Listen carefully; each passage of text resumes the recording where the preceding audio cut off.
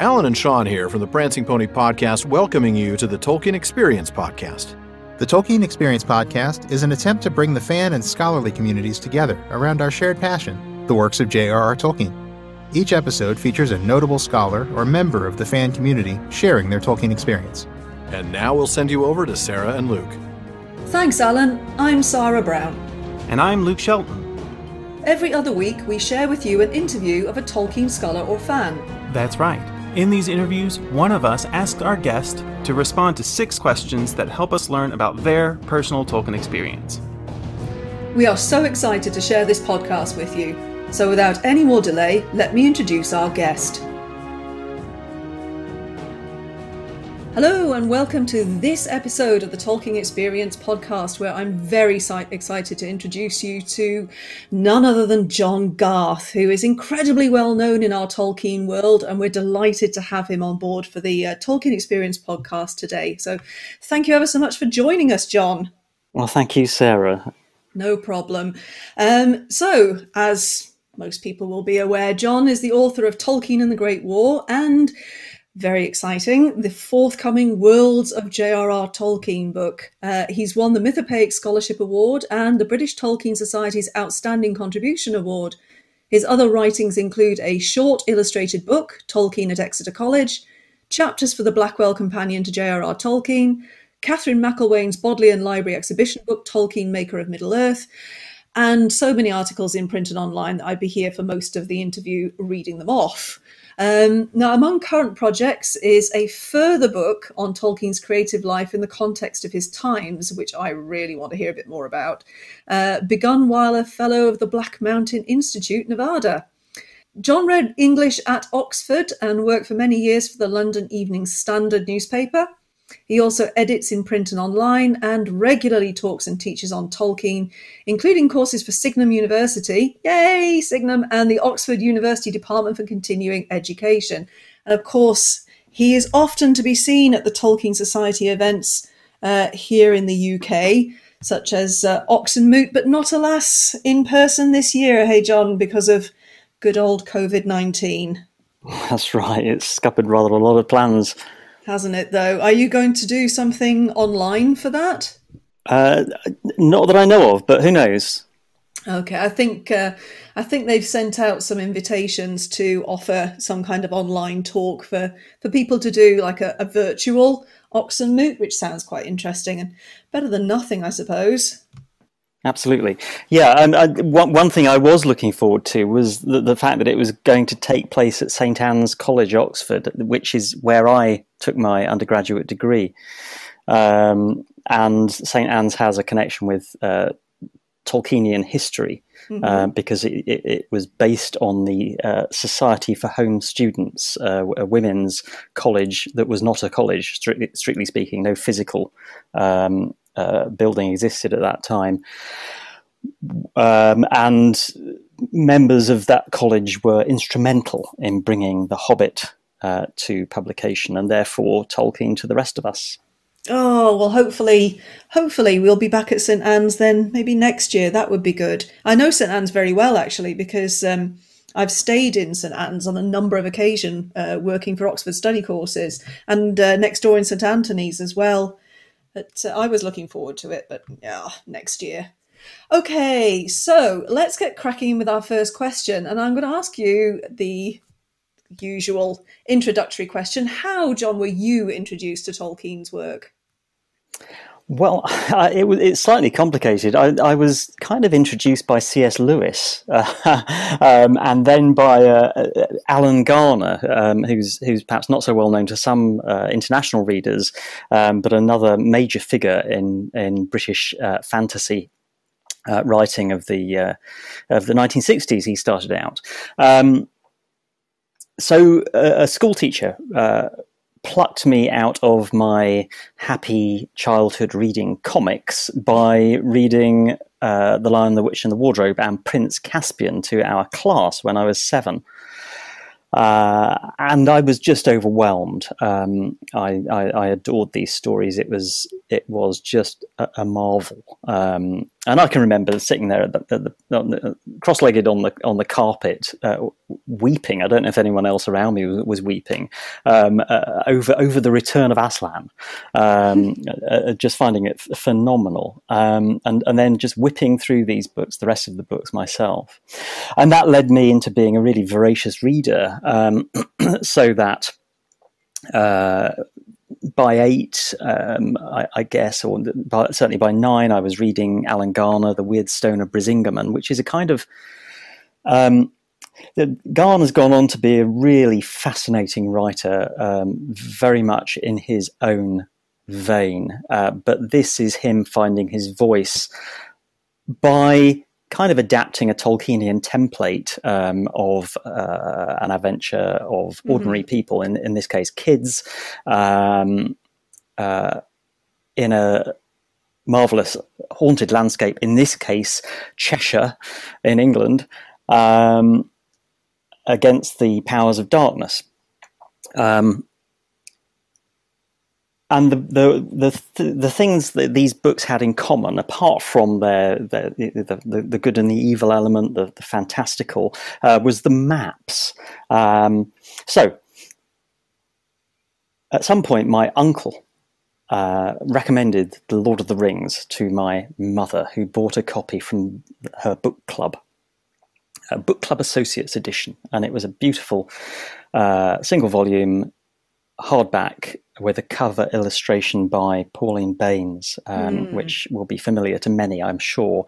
And it just looks like a gateway, because she paints a landscape between the arching branches of two trees. And in the roots of these two trees are all kinds of strange creatures lurking in the darkness. And you see a view across the Shire towards the Grey Havens, with a troop of figures in it, including obviously Gandalf and various others. So I suppose it's supposed to be a scene from the final chapter of the book. And I would open this at the age of 8 and just drool over it, and think, I want to go to this place. I know I want to go to this place, though it's terribly daunting. I'd never seen such a large book, and the maps fascinated me. I can just about, if I kind of go into a Zen moment, bring back it's almost like a physical feeling, or a scent of what it felt like to not know what all these names meant and what all these places were, the mystery of it, I don't know, the enticing wonder of it. So, and then came the turning point, and this has fascinated me so much, and I couldn't quite believe that it happened before I was 10. Or indeed before I was, 12.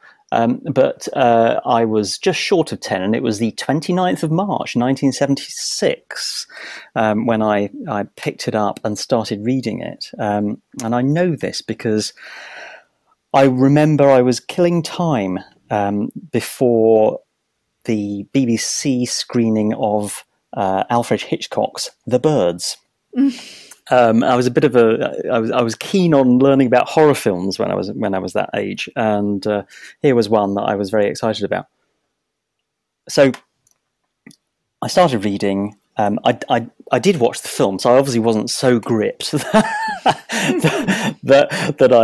I thought, well, never mind Hitchcock. But I made it through the whole book, and I remember very little about that first reading, just a few very strong impressions, which I'll come to. I do remember at some point cheating, so I did what was a habit of mine at the time. I read the last sentence of the book. Oh my goodness! Yeah, right. And I also, even worse, and I suppose I was still, perhaps in book 2, I looked at the end of the chapter Mount Doom. Oh, you did and, not. And I kind of regret that. I still regret that, and I'll go to my grave regretting that, I think. And I kind of wish that I could go back and just read it again for the first time, because those moments are just marvelous, And that was it. And I guess then I must have read it pretty much straight away again, because there was just so much to digest, and I was little, almost as small as the book. And I know I'd read it, 7 times by the time I was in my early teens. And it just went on from there. So this was 1976, as I said, and it was well timed because unlike people who read The Lord of the Rings when it first came out, I only had a year to wait, a year and a bit, before the Silmarillion appeared. So I got that the day it came out, and managed to make it through that too. I found it very difficult, very much not hitting the sweet spot that The Lord of the Rings had hit, but hitting something else that was fascinating. And then I think I read The Hobbit after that, and I was disappointed because it didn't deliver. Although it delivered hobbits, it didn't deliver anything on the epic scale that I wanted. And I suppose I've grown to like The Hobbit more over the years since. But Lord of the Rings will still be my desert island book. Mm-hmm. Mm-hmm. I can't believe you remember the day that you first read it. That's astonishing. Well, I had to check this. There's a wonderful BBC website called Genome, where you can go in and do searches on the content of the Radio Times magazine that used to list all the television. So that's how I checked the date. Yeah. That's incredible. Goodness me. And yet the Silmarillion is a bit of a shock after The Lord of the Rings, I know, because I remember the same sort of sensation myself when I picked it up, because I took exactly the same edition off my father's shelf when I was about that same age, about 8 years old. Oh, goodness. I know it's been a long day. About 8 years old, and I devoured it. And then he handed me the Silmarillion, and I thought, oh, more. And yes, it defeated me on first reading, and I had to return to it a little while later. It didn't defeat me, but I do remember that still by the time I was 13, 14, I remember a friend of mine who had managed to absorb it better than I had, teasing me because I couldn't remember who was Fingon and who was Fingolfin, and oh, goodness me. that kind of thing. Of all the things to... but I was deeply affected by it. So what disappointed me about it actually was that it didn't have the extended poetry in it. It didn't have the Lays of Beleriand within it. Because I'd read about these, and I was quite, for some reason or other, as a 10-year-old, I was quite excited at the prospect of them. I'd read about them in Humphrey Carpenter's biography of Tolkien, which was also my first taste of biography. And then one final little detail is that at the age of 12, I won a fiction contest at my little middle school. By writing what could only be described as a rip-off of the Silmarillion, where I had invented a race much like the elves, and an order of angelic beings much like the Valar, and a creator much like Ilúvatar, and given them all names in a language that I'd invented. And yeah, so yeah, at the very beginning, it's extraordinarily like the Silmarillion. That's brilliant. You were writing fan fiction. Right. Fantastic. So I hand you all of Tolkien's works. What's your favourite bit to read? Or has that changed over time? Oh, it changes every time I look at his writing. So to go back to the beginning, and I mentioned this earlier, there were some points that I remember from my first reading, and I think the very first thing that really struck me was at the house of Tom Bombadil, and I never understand why people don't like this sequence. Because for me, this was when, never mind The Shadow of the Past, this was when I first started to feel this immense sense of depth. And I think it was a feeling I'd never experienced before, but it's when Bombadil is describing the wars between the little kings of little kingdoms, and he doesn't give them names, and it's this scene on the downs, and it was just hugely evocative of something that was just beyond grasp. So that was a wonder. I of course loved and still do love those moments of what Tolkien calls eucatastrophe, particularly, the horns of the Rohirrim outside Minas Tirith, and Éowyn unveiling herself in front of the Witch King to get his comeuppance. I've actually read The Lord of the Rings aloud before, to a very long-suffering and patient listener. And every time one of these scenes would come up, I would just go to pieces. It was impossible, so I must have spoiled them all. As time goes by, I find more and more of the book intensely moving. So one of the little bits that struck me on a relatively recent reading, or rather a dipping, and so I haven't actually read the whole book straight through for quite some time.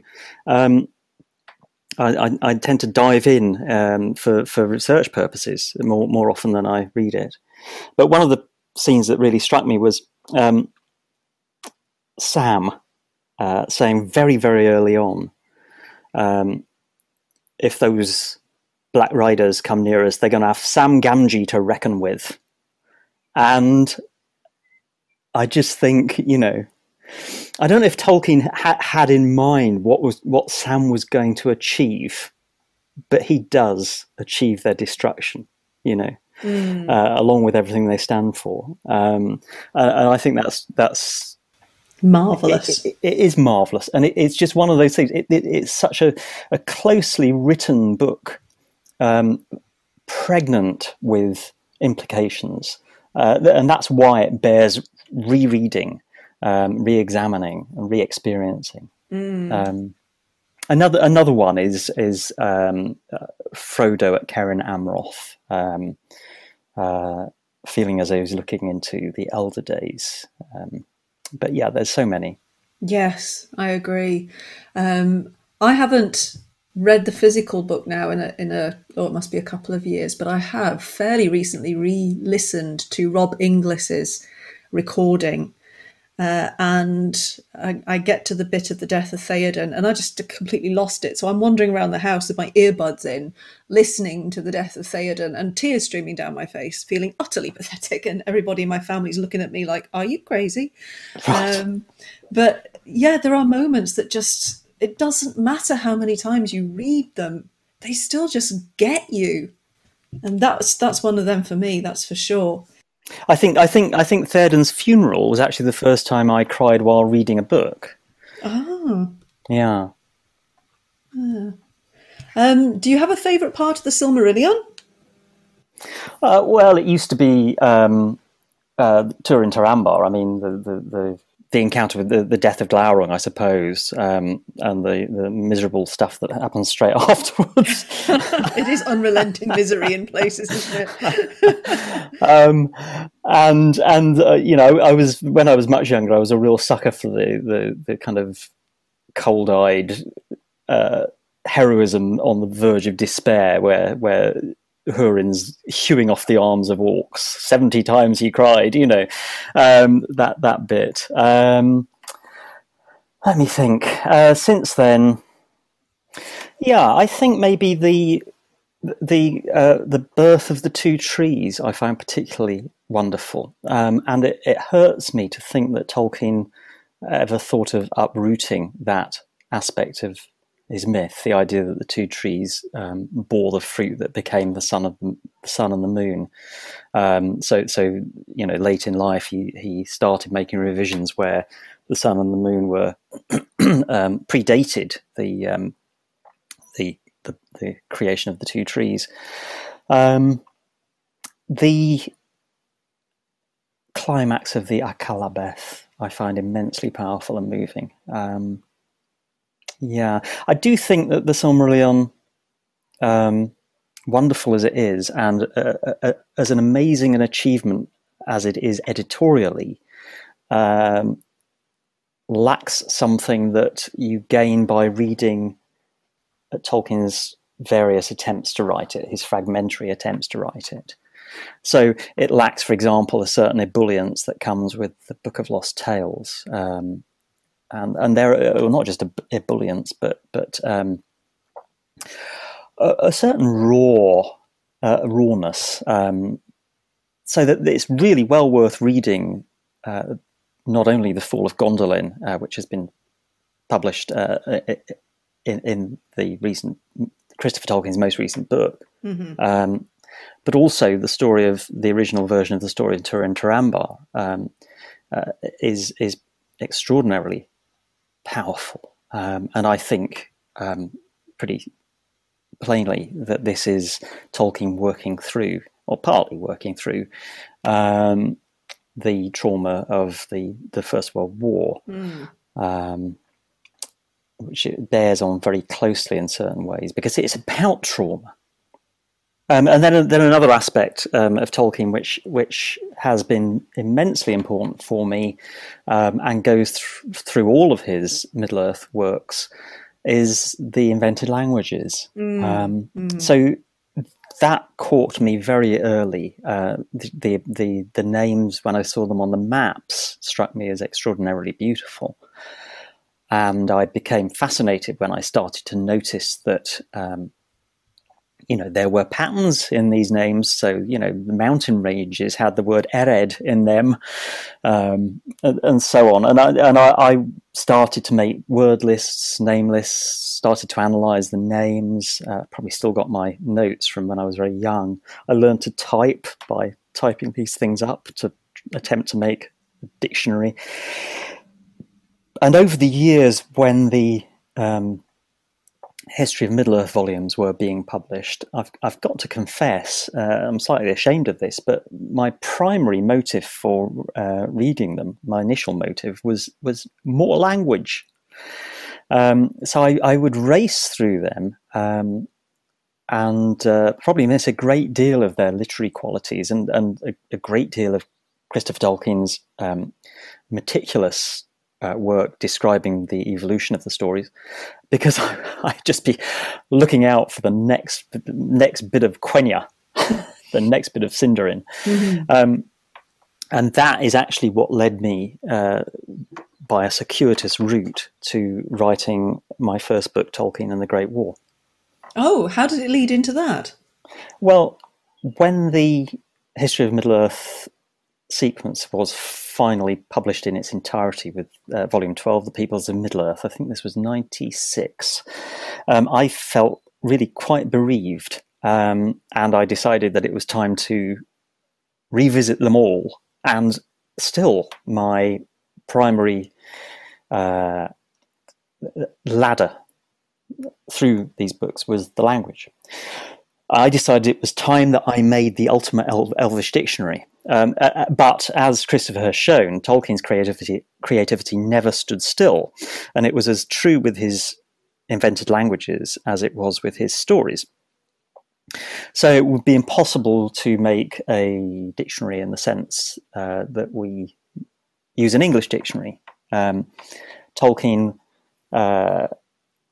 had invented histories for these languages, but he'd also kept changing not only the languages, but also those histories themselves. So it would have to be a kind of a stratified dictionary where you could you could see what the Elvish vocabulary was, what the state of Quenya was at any given point in Tolkien's creative life. And to do that, you would have to, first of all, try to establish a reliable chronology of composition for all the texts that contain these words. So I set down to do this, and I laboured over a database for a couple of years, and very tedious it was too. I learned a lot about databases, which I've never used since. But it also gave me great pleasure, because I did reread very carefully the history of Middle-earth. And while I was rereading the Book of Lost Tales and making notes about the dates of Tolkien's early poetry, I noticed, of course, that some of this poetry was written in army training camps during the First World War. At this very same time, I was reading some fiction set in the First World War. So a couple of great books, Birdsong by Sebastian Faulks, which is partly set during the Battle of the Somme, close to the point where Tolkien's great friend Geoffrey Bache Smith was stationed on the first day of the Somme. And Pat Barker's Regeneration, which is another great book. Focuses on two other war writers, most unlike Tolkien, but very, very famous in their own right, Wilfred Owen and Siegfried Sassoon. And my thought was, so why is it that these men who experienced what Tolkien experienced wrote what we consider as being canonical war literature? And Tolkien started, he didn't continue, he started writing his stories about elves. He started writing fairy stories, the Lost Tales. He'd begun a couple of years earlier writing poems, writing his lexicon of Quenya, which is a bit like a writer's notebook with ideas for plots in it. But you might have thought that the experience of battle itself would have shaken all that nonsense out of him. But no, it I think quite clearly showed to him that it wasn't nonsense at all, that it was something that he could use. He could combine with whatever energies, anxieties he had acquired during the Somme. And together, all of these things will work as the engine of story. So I started researching what Tolkien did in the war, and still at this point my main aim was to get the chronology of his movements straight. There was a wonderful moment when I was watching the news, and I think it was December of 1997, and I saw that for the first time since the end of the First World War, officers' service records, British Army officers' military service records were going to be opened to public readers at the National Archive in Kew. So I was there the day those papers were opened up, and I got Tolkien's out and looked through it, and that was a great boon. So it went on from there, and my article, which I had an idea of getting it published in a fanzine, turned into 44,000 words in 3 months, and then sat for a couple of years actually while I gathered more information, and eventually pitched it to HarperCollins when shortly after Peter Jackson's movie franchise had been announced, the Lord of the Rings movies. And HarperCollins, at that point, it was kind of golden for me, because they were looking for something to publish that was not a movie tie-in, something to vary their output during those years, something that was a bit more intelligent, if you like, a bit more analytical. And there I was. And so it evolved from there, and it changed greatly once I had a contract from them, because I started to get a little bit of assistance from the Tolkien estate, which eventually led to me seeing his military papers and the letters of the TCBS, Smith, who I mentioned earlier, Christopher Wiseman, Rob Gilson, and Tolkien. So I was saying, yes, it changed. The book changed drastically from that first draft. The B aspect of that was because I was absolutely terrified once I had got a publisher's contract. I was terrified. I had a kind of stage fright, and I knew I would have to work incredibly hard to bring the book up to the kind of standard that I would like to read myself. And the standards I was thinking of were Tom Shippey, who wrote to Middle-earth, was a huge influence on me in showing me why Tolkien mattered as literature. And Verlin Flieger's A Question of Time, which explores Tolkien and everything he does with time slips, and time standing still in Lothlorien and so on. And they're both hugely intelligent but accessible books. So that was the standard I was aiming for. And I don't know if I achieved it, but I certainly worked extremely hard to get there. Oh, I think you achieved it. It's one of those books that anybody who wants to know anything about Tolkien and the Great War, there are two people I instantly go to. One is you, and the other one is Janet Brennan-Croft. So yes, I would say it is. In fact, my first experience was of the audiobook. Because I was extraordinarily busy at the time your book was published, and I decided to get the audiobook, which I had more time to listen to for various reasons. And I enjoyed listening to the audiobook so much, I just ordered the physical copy as well. But the audiobook was wonderful too. Let me ask you a question, actually, as we're talking very much about Tolkien bio. What did you think of the recent film, Tolkien? I thought it was very beautiful to look at, very nicely acted. Aspects of the script were interesting. I quite liked the fictional character Edith, but I did. It was so much fiction, and I felt it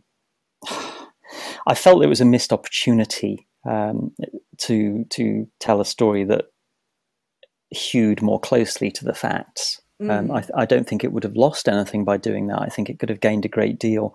I understand arguments about the need to compress, the need to streamline, but it seems to me that a great deal was changed there, not for those reasons, but out of what I think is a not terribly brave conviction that a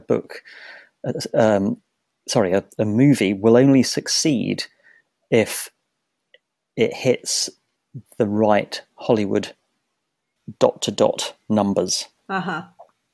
So I felt as though they'd taken quite a lot of the facts, and a lot of interesting detail, but put it into a mixing bowl, liquefied it, and then poured it into these pre-existing movie makers' molds. And yeah, I just felt as though they couldn't quite look past those things. Yeah. So there we are. A shame. But having said that, there are people who love Tolkien who also really like those films. That film, I should say. And I kind of had similar problems with the Lord of the Rings movies, actually, where I would be watching and admiring the costumes and the landscapes, and then thinking, no, that doesn't happen, Skateboarding elves, for one thing. Yeah, dwarf tossing, all sorts of things. And of course, the Hobbit movies, even more so. Oh, don't even. Yeah. Yeah. Yeah, like you, I enjoyed the Tolkien biopic as a film. And there were some beautiful moments, and I quite enjoyed what they did with the battlefield and the imagery around the battlefields. But they did play with time quite a lot, and they certainly played around with the facts quite a lot. But yeah, beautifully acted, and some very nice things to watch. Other than that, I have to say, my major criticism actually is, and this all comes from having written Tolkien in the Great War. And trying to map out chronology, so that annoyed me. Of course, any messing with chronology, but it was the fact that the film actually reversed what the impact of the Somme was on Tolkien. Yeah, it said that it gave Tolkien writer's block that lasted for years, when in fact it unleashed the stories immediately. Yeah, it's kind of a strange inversion, as you say. It's a sort of a strange decision to make. I think it came again from a failure of courage, which is, it's difficult to explain to an audience that doesn't already know quite a bit about Tolkien that there was a long gap between his war experiences and The Hobbit and The Lord of the Rings. But surely it wouldn't have been impossible to explain that he began building a mythology at that time and only came to The Hobbit later. Yeah, perhaps they thought it would just take too much explanation for the moviegoers who don't know Tolkien as well as some of us do. But yeah. Okay, so moving on from that, because all of this is really fascinating, and frankly, I could sit here all night and chat about it. Obviously, with the ways in which you've written about Tolkien and you've talked about him in public on large numbers of occasions and written papers, etc., do you have a fondest experience of working with Tolkien stuff? Yes, there were several, really. One was the day that I remembered, this is bearing in mind that I was an undergraduate at Oxford University in the mid-1980s. And in the late 90s, I suddenly remembered that I had perpetual membership of the Bodleian Library, which meant that I could go in and look at the unrestricted Tolkien manuscripts there. So by unrestricted, I mean I couldn't go in and look at his Silmarillion papers, but I could go and look at his academic papers, and among them there might be some gems. So the very next day, I got on the coach from London, went to Oxford, and got through the door and was looking at Tolkien's manuscripts that very afternoon, and the catalogue, which had been put together by the librarian and archivist Judith Priestman, highlighted various points where Elvish appeared in his unrestricted papers. So I went through looking at all of these things, and that was just a sheer joy to be handling Tolkien's own manuscripts, seeing his own handwriting, and that's happened quite a few times since, and that's been wonderful. Other ones, I once went and disturbed Priscilla Tolkien without warning at the age of 12 by knocking on her door and asking if she would sign the Father Christmas letters for me. And she scolded me because I'd interrupted a piano lesson she was giving, but she very graciously did sign it. And that was quite a... Never mind the fact that it was unwelcome. And I'm sorry, Priscilla. But it was a major feat for me because I was the shyest 12-year-old you can imagine. And that brings me to another great pleasure, actually, which has been an abiding one. So the whole thing has brought me out of my shell, primarily because having spent, 5 years researching and writing a book, I really felt that I wanted to talk to people about it and persuade them to read it and to listen to my ideas. So I had to learn to stand up in front of an audience and talk without going to pieces. And now I really enjoy that experience. The talking, not the going to pieces, because I don't really do that anymore, which is a great relief. Just as well with the number of times you do have to speak in public. Right, yeah. I mean, I kind of cheat mostly because I tend to read pre-prepared papers, but I also enjoy the Q&As where I have to freewheel it. Yeah. What else? I really thoroughly, very, very special to me has been my correspondence with Christopher Tolkien. May he rest in peace. And that began during the writing of Tolkien and the Great War, when things were getting really quite difficult with the book, and Christopher sort of reached out and rescued a tricky situation, and we communicated by fax from then on, and he was great. He was helpful, he was witty, he was rude and abrasive. By fax, this was, but I respected all of that, really, and I think what helped me was that I was at that time, and had been for years, working for the London Evening Standard in the newsroom as a sub-editor, and nothing that Christopher Tolkien ever said to me by fax could compare with the rudeness and abrasiveness of my superiors at the Standard. That built a thick skin for you. Absolutely, yeah. So let's talk about the new book. I really want to talk about the new book. Your approach to the first book, I presume, was a little different to the way in which you've approached this new one? Well, no, not really, because I approached this new one in a very oblique way.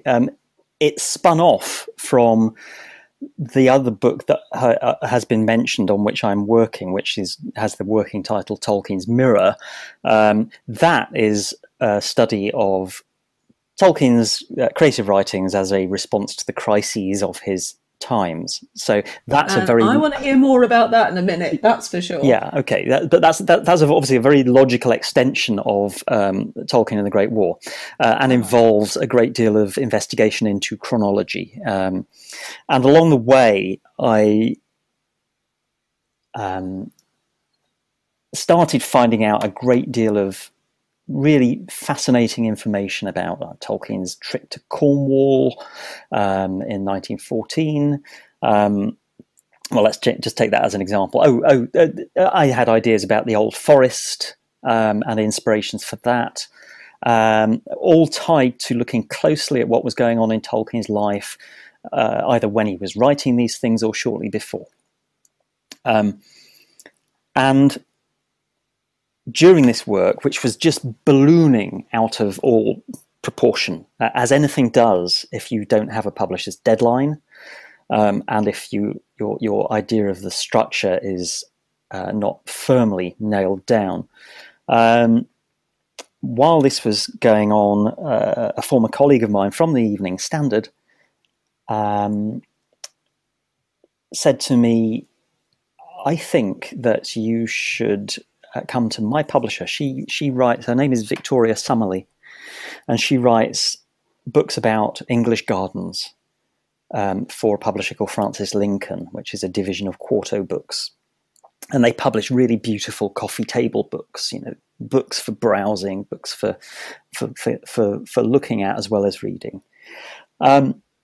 She said, "I think that they would really like a book about Tolkien and his English inspirations, his landscapes, So she engineered a meeting for me, and I brainstormed some thoughts, came up with a structure, went along, and he seemed, quite excited by the idea.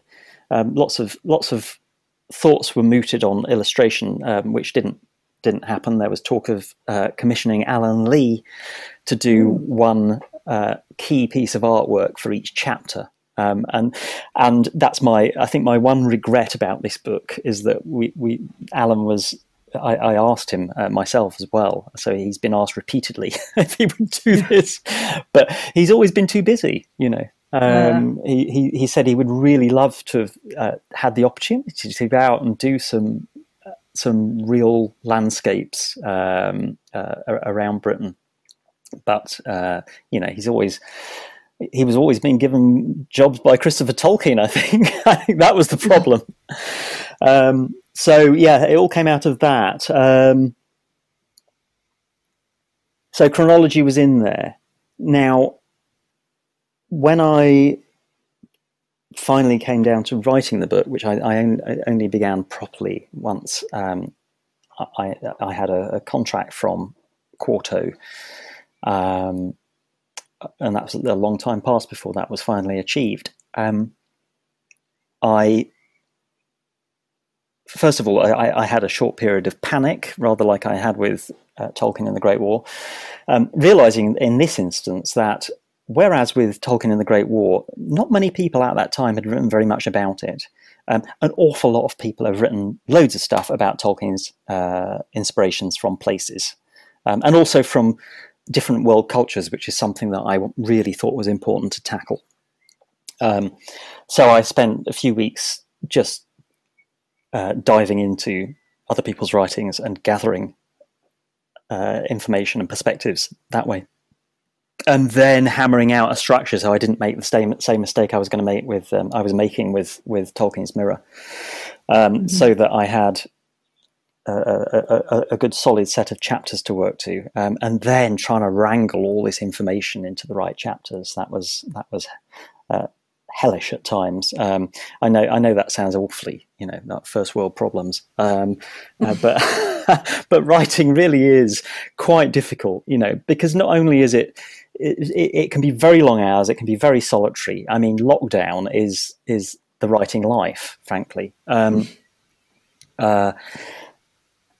But at times you start to think, am I ever going to get there? I may be fascinated by this, but can I pull it all together? Can I tie all these things up properly? Can I chase these things down? Yeah. But it does eventually. If you persist, it comes together, and it has, and it's very lovely. Mm-hmm. So let's just, for a moment, let me dive into this Tolkien's Mirror. When do we see this possibly making an appearance? I don't know. I still haven't approached a publisher with it, so... Get on that. A third book from you would be very good, please. Yes, please and thank you. I can hear people rubbing their hands on the other side of this broadcast. So what's the central thesis for Tolkien's Mirror, then? The thesis is that Tolkien's writings were at least partly a way of exorcising the nightmare of his times. So I want to revisit his response to the First World War, also to look at his response to the Spanish Civil War and the Second World War, which of course is a major topic, really, because he denied so stringently that he was influenced by the Second World War. But this also involves quite a lot of development in between times. So there's a lot to say here that hinges also partly on his religious faith, and the way that plays out in writings for the Silmarillion, for example. Mm-hmm. Mm-hmm. Well, thinking about things like his religious faith, and then linking back to the fact that you've just done a book which is on his landscape inspirations and things like that, what does it add to our knowledge of, understanding of, working with Tolkien to have this background information? What do you think that gives us? Hey, I think partly it just satisfies something that Tolkien naturally encourages, which is a desire to learn more about the world in which we live. and its history, to learn about it as a kind of touchstone for our experience, our shared experiences. These are the kinds of values that he impregnates in Lord of the Rings and everything else. He knows how to make things matter. And when you get up from those books, and this is what I've always found, you want to know more about your own world. I mean, you want to know about the stars, you want to know about trees, you want to know about topography, geography, and history. So this exercises all of those urges in me. As to what it brings to a reading of the book, I just think it shows how bound up with himself and his real experiences his creative writings were, how close they were to his heart. And I think that comes through quite well, I hope, in this book, because I've told parts of it as a story. And the unfolding of the story of Tolkien's life and work, in tandem with in the context of the landscapes in which he lived, or the landscapes he read about, is what really brings it all home. Mm-hmm. Mm-hmm. When is the new book officially released, actually? On my birthday. Of course. It's officially published on the 9th of June, although, and I think this is a result of the coronavirus situation, where publishers and booksellers simply don't want to keep things sitting idle in their warehouses. It seems to be being shipped by everyone, so by now. So people are getting it and tweeting about it, which is very lovely. And a complete contrast, incidentally, to what happened with Tolkien and the Great War, which came out before social media, but also before I had any kind of reputation. So there was very little feedback about Tolkien and the Great War, except from a few people who very kindly wrote me letters or emailed me. So thank you, John Garth, for that fascinating discussion. It was really interesting to hear all about your process for the two books. And just to let everybody know that John will be teaching a course at Signum University this fall, which will be all based off of this new book that is just about to be published. So do look into the course at Signum University if you want to learn a little bit more about John's work on this recent book. The first time I ever spoke to you, when I did actually talk to you about Tolkien and the Great War, and you probably don't remember this, but it was back in that teeny tiny little Tolkien conference in the middle of nowhere in Wales, near Aberystwyth, in that village Pentredd Fendigaid. Do you remember that? I certainly remember the situation. I was frankly more... I was somewhat distracted that weekend by the fact that my wife and daughter were also with me, and my daughter was, what was she? She was very little. She was 2. I remember meeting her. She was 2, and it was, or maybe she was not quite 2. No, she was 2. But so it was a wonderful experience being there with her. It was a major adventure. So a lot of that has been wiped from my mind, I'm afraid. It was an interesting weekend, that one. It was, the academics part of it was very enjoyable. It was great, yeah, absolutely. Yes, yeah. So, I mean, this is a question that I ask at the end of every one of these interviews. And it's kind of a strange question to ask, I suppose, when we're talking to people like you. Would you recommend Tolkien's work? I suppose we could turn it into, to whom would you recommend Tolkien's work? I'd recommend it to anyone, frankly. I know that it's anathema to some people. I wonder how hard they've tried. I suspect that, particularly before Peter Jackson's films came out, an awful lot of people were deterred simply by the first chapter. because of its whimsy, or apparent whimsy. And then maybe by the second chapter because of its portentousness. But I do think you've got to persist to really see the beauty of it all. And really persist beyond Lord of the Rings, because it's only by reading the Silmarillion that you really learn the depths of it all, the full dimensions of it. So yes, I'd recommend it to anyone wholeheartedly.